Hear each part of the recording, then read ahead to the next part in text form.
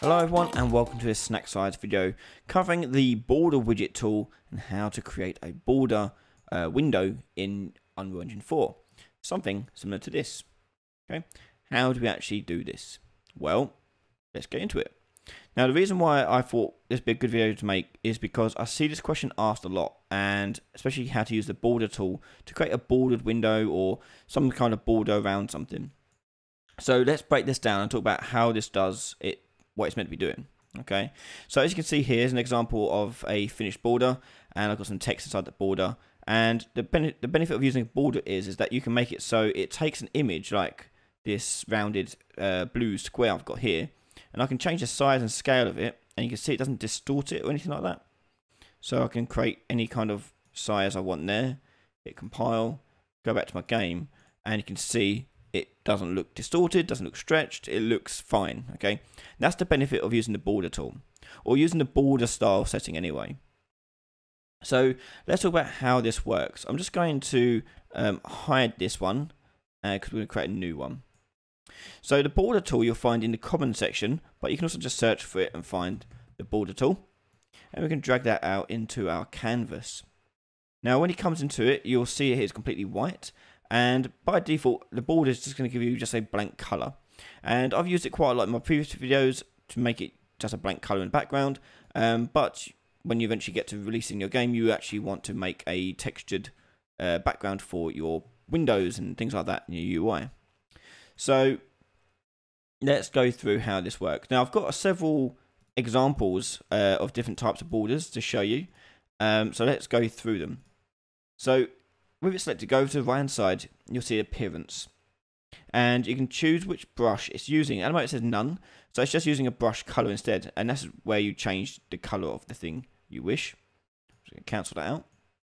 But let's say we want to use our blue window, so I'm going to go here and choose my border window, and you can see here this is an image. Now the downside to an image is that it stretches, okay, which is not what we want. So how do we get around this? Well, on the right hand side you'll see draw as, and it says image. Click on this and change this to box.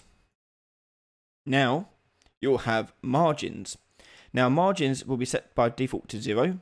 So this is where you want to change this value to match what you want to see here. Now I'll go into it in a little bit, but let me just type in, for example, 0.2.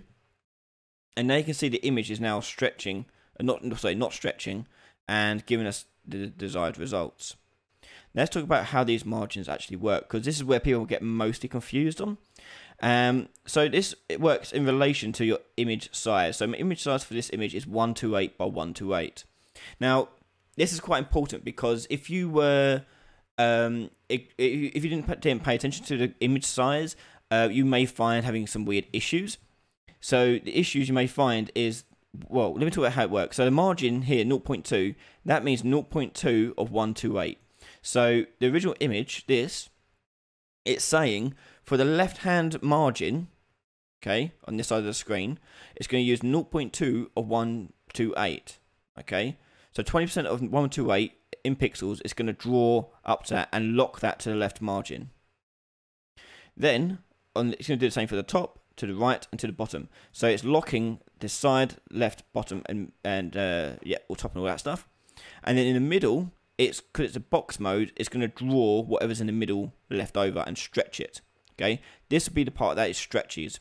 So if you had like a texture on here, it would stretch the texture.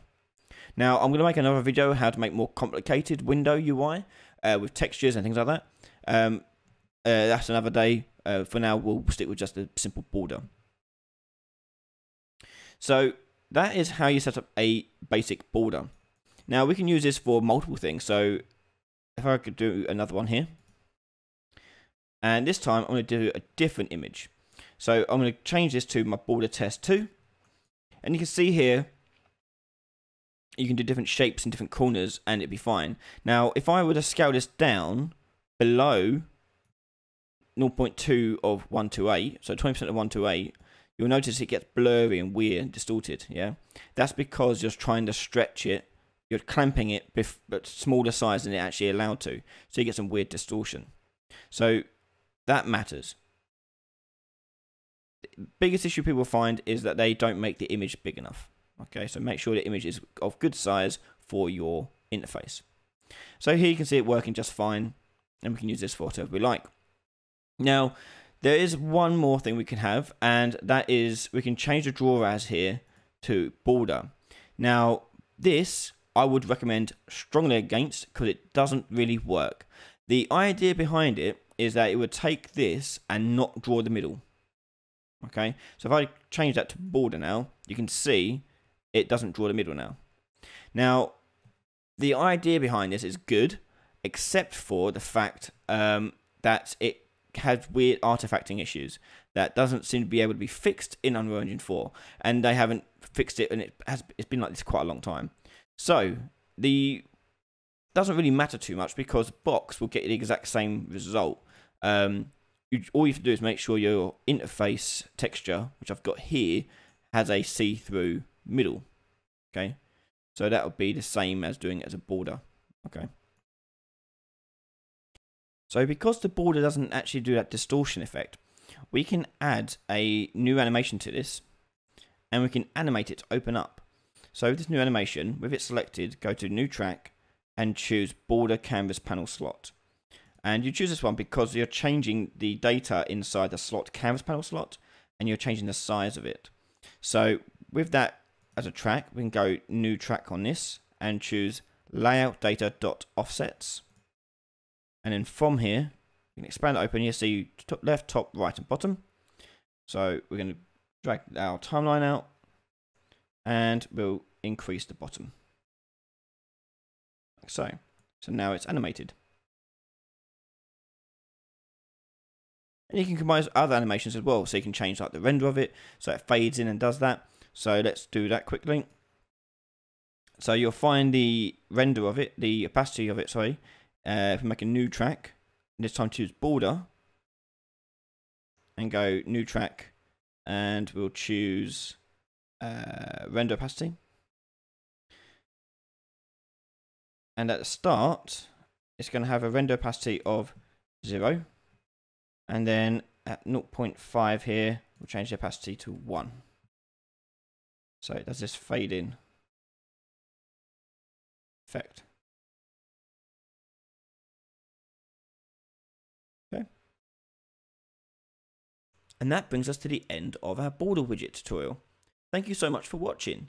If you want to watch videos like this before anyone else, head over to patreon.com/RyanLaley, where a donation of just $1 will get access to videos before anyone else, as well as many other benefits such as Discord access and exclusive videos. Thank you so much for everyone who's been supporting me so far on Patreon and YouTube members. This would be possible without you guys, so thank you again so much. If you're watching this and you're yet to subscribe to the channel, make sure to hit that subscribe button and a little notify bell. If you have any suggestions for content, leave a comment below. I'll be eager to see what you want to see next. Thank you all everyone, and I'll see you all next time. Bye bye.